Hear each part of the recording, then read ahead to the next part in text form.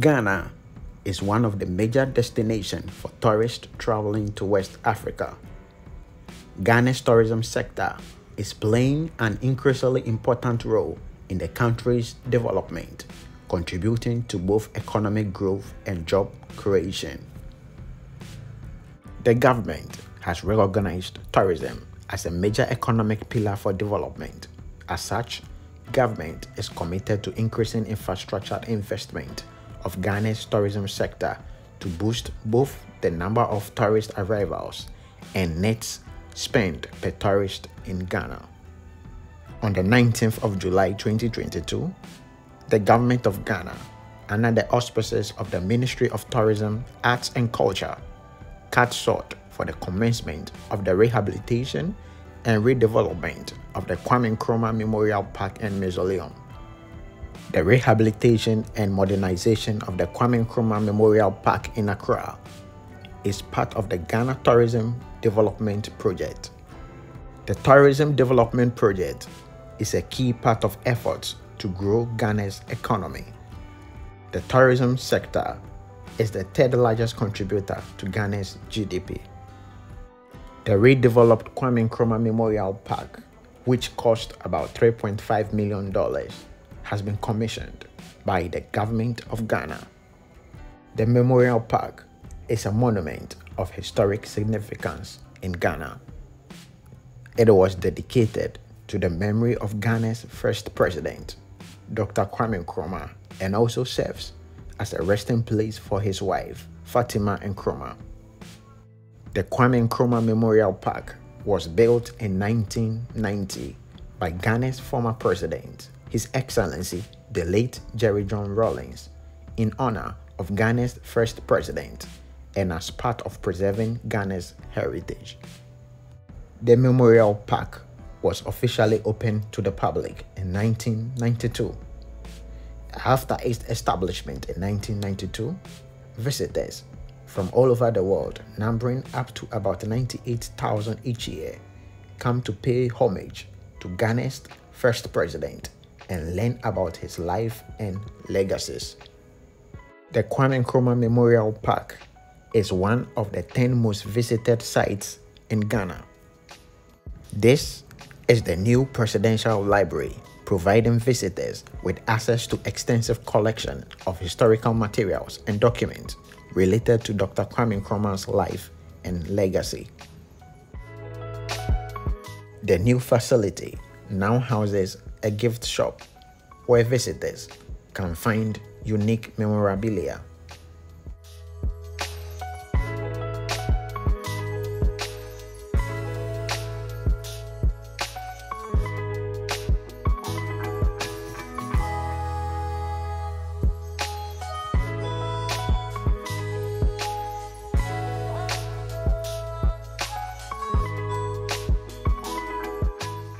And also at the new facility, we have a restaurant offering diverse culinary experiences to all visitors.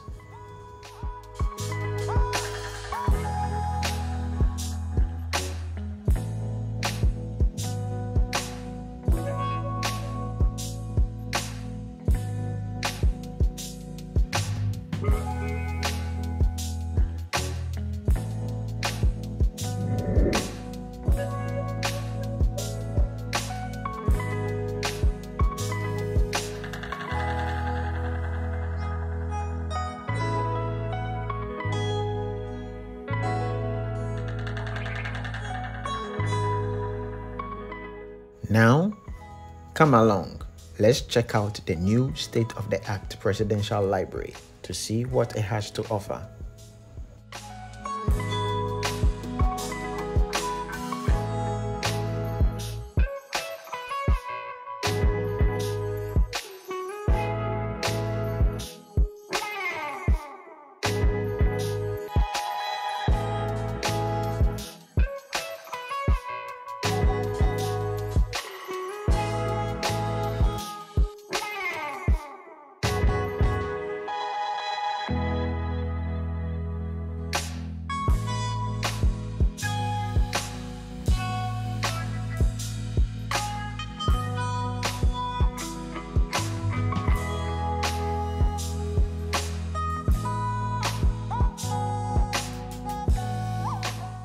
The facility also houses the reception, which is in charge of issuing tickets to visitors.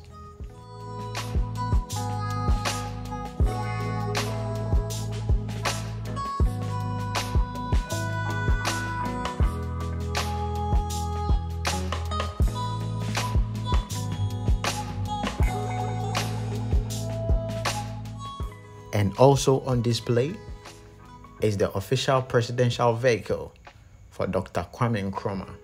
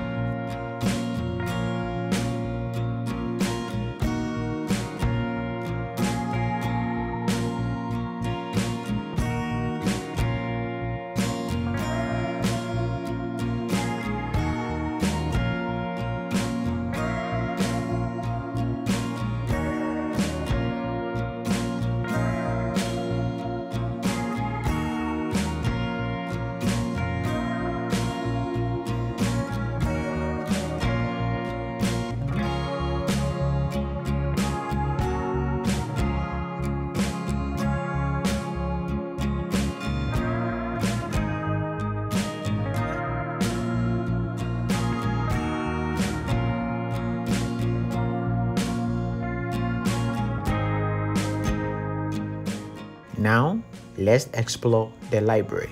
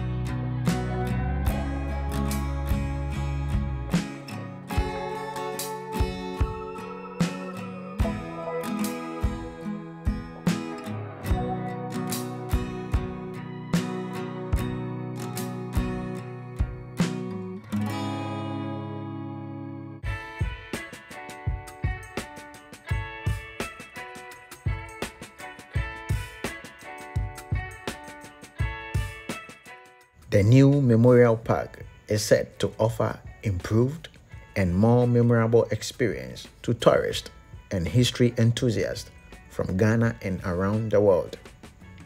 The redevelopment of the park includes a new audio-visual fountain,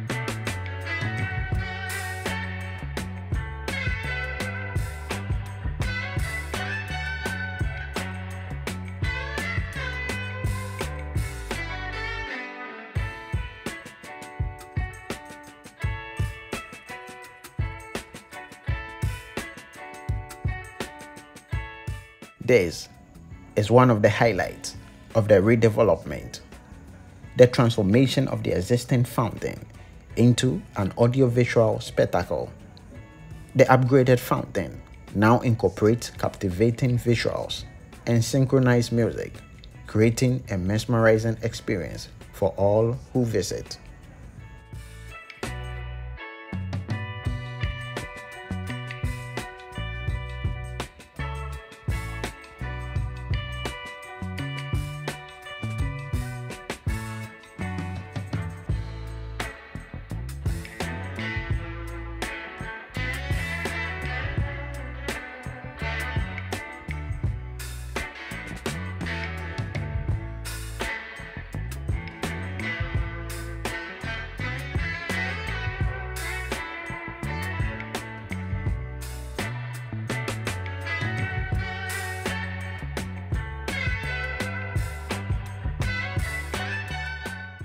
This facility is the final resting place for Osajefo Dr. Kwame Nkrumah and his wife, Fatima Nkrumah.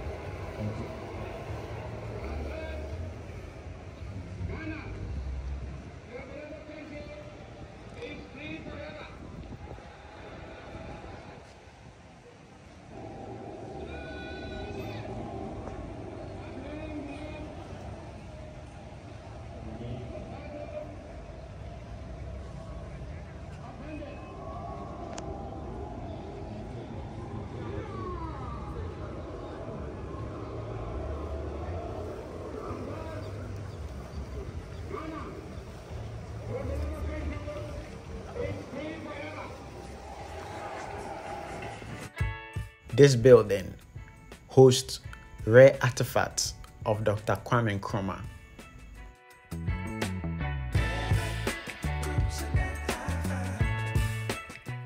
The decision to renovate and modernize the Kwame Nkrumah Memorial Park is important not just for Ghanaians to memorialize and celebrate Dr. Kwame Nkrumah, but also for the entire world at large.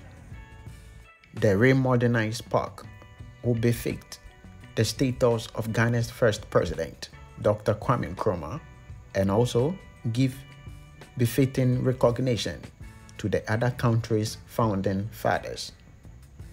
It will further concretize the Pan-African Triangular Center for Pan-Africanism in the Kwame Nkrumah Memorial Park, thereby consolidating Ghana's position as the foremost center of Pan-Africanism and diasporan research. The rehabilitation and modernization of the park would also boost local and international tourism and improve Ghana's rating as an investment and trade destination. This is the artistic freedom wall.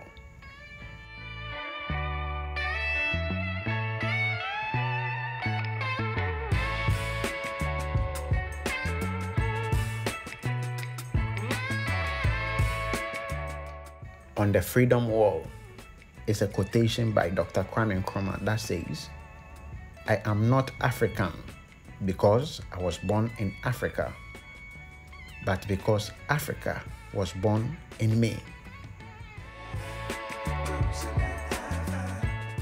Now, I leave you with visuals of the commissioning of the Memorial Park. Yeah.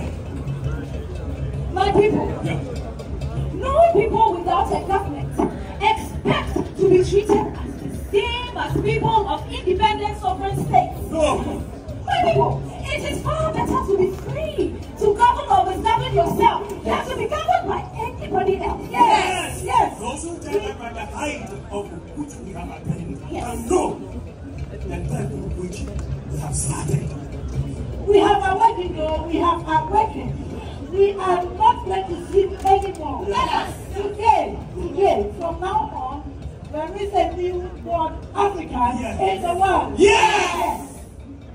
All people of African descent, wherever you are, be it in the north or in the south of Africa, or the Caribbean, or wherever you find yourself in this world. Yes. Yes. And in the same one Africa. Africa is one continent, one people, and one nation. We all want a united Africa. And a united Africa. United, not only on our concept of what's unity for code, but united with our common desire to move forward, dealing together with all the problems that can only be solved with a continental base.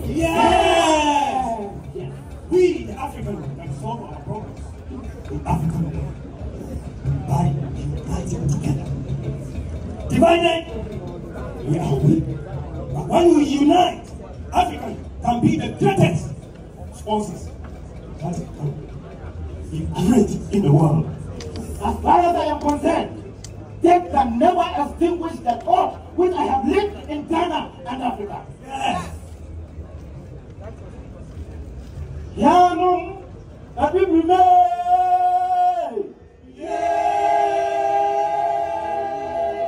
Yanum, Abi remain.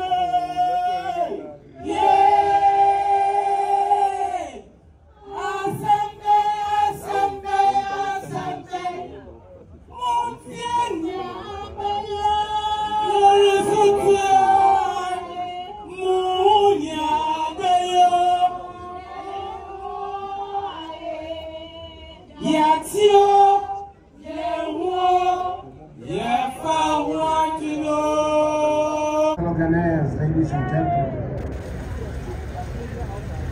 I'm happy to be here this morning to commission the renovated and modernized Kwame Nkrumah Memorial Park. A year after the sword and the commencement of work on the project was cut. The park, which was built in 1991 and opened to the public in 1992, in the time of the first president of the Fourth Republic, His Excellency the late Jerry John Rawlings, had not seen any renovation since then, resulting in significant deterioration of the edifice. But the Kwame Nkrumah Memorial Park has not only been renovated, but it has also been completely modernized to befit the status of the final resting place of the man who led us to independence in 1957, a restaurant, freedom wall, and a digitalized payment and access system. The mausoleum has also been fully refurbished, with the tombstone upgraded and the museum expanded with an audiovisual tower. There's also an upgraded VVIP lounge, expanded recreational area, a modernized gift shop, and a fountain area with synchronized audiovisuals, the first of its kind in West Africa. The 13 million CD modernized Kwame Nkrumah Memorial Park is in line with plans by government to make the park one of the best tourism and heritage attractions in West Africa. As